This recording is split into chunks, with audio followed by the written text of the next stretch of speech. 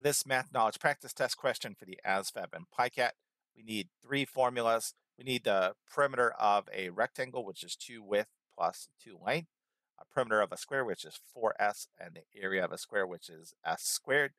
We know the width and length. This is 12. This is 20. Let's do this mentally. 2 times 12 is 24. 2 times 20 is 40. 24 and 40 is 64. Again, according to the problem, these perimeters are the same, so this becomes 64 equals 4s. Divide both sides by 4. This crosses out, leaving with s equals 64 over 4, which is 16. Now that we know what s is, we can go ahead and plug it in here. This becomes 16 squared.